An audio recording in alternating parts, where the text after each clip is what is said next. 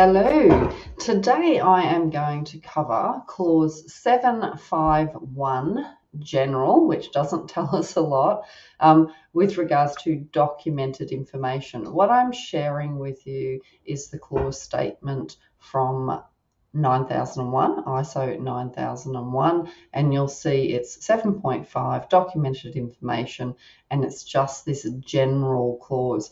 You will have found, if you've gotten this far through the standard already, that there's quite a few clauses that do have at the commencement of each sub-clause a general clause, and it really just gives us an idea of what it's about, what's coming up essentially. This one is a little bit different. I think it's really a really important clause because it explains to us in a little bit more detail the requirements for documented information that are mandatory, and then anything else, any other documented information that we require. So I'll explain it to you. So it says the organization's quality management system shall include A, documented information required by this international standard. Okay, pretty straightforward. So wherever you have seen in ISO 9001 where it states that documented information is to be retained or maintained or be available, well, you have to do it. Okay, it's spelt out for you in the standard. There's quite a few clauses throughout that require documented information. So this is just simply saying, well, if it says that you need documented information in a clause, well, you shall include it. Okay, it's a requirement. Now it goes on to B, where it says documented information determined by the organisation as being necessary for the effectiveness of the quality management system. I'll say it again, emphasising different words. So it says documented information determined by the organisation as being necessary for the effectiveness of the quality management system. Right, so this clause is saying, well, one, you need to have what we say you have to have documented, that's A, but then in B it says, well, if you believe that documented information will support your system to ensure that your quality management system is effective, well, then you will have it as well. You will create it. You can create it. So if we're looking at this from the perspective of, say, a hierarchy of control, we all know documentation is part of the hierarchy of control. It's a lower level control, but to maintain consistency of output, and in particular this is quality, so this is about the output and the service that we provide to our customers. We want that consistent output, don't we? So there might be some clauses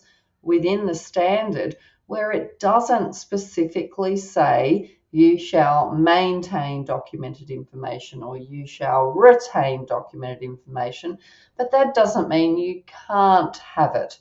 Okay, if you think it will support your system, if you think, oh, we need to have this procedure documented so people can follow it, or we might need a checklist here to ensure that everyone that touches this process does and follows the same steps, well, then you do it. Okay, this is all about making your system more solid, okay, mature, robust is probably the better word. Okay, now some of you might think, oh, well, if it doesn't say I have to have documentation, well, I'm not doing it. Well, that's fair enough. that's your choice. However, I will point out that what you might find is that those are the steps in your process or the areas in your system that you might end up with non-conformances. You might end up with customer complaints or feedback. Okay, so it will come around full cycle. All right, so if you have missed an area that may benefit from documented information being retained or maintained, then you might come full circle if there is a non-conformance or a complaint, and you might decide at that point, yeah, you know what, this might be more manageable if we have a procedure or if we have a checklist. All right, so that's sort of the mindset that you need for B. Now, to finish off, there is a note at the end of clause 751. And the note says, the extent of documented information for a quality management system can differ from one organisation to another due to the size of the organisation, its type of activities, processes, products and services, the complexity of processes and their interactions, and the competence of persons. Okay, so this is really important to understand. There will be a different level of documentation depending on the size of the business.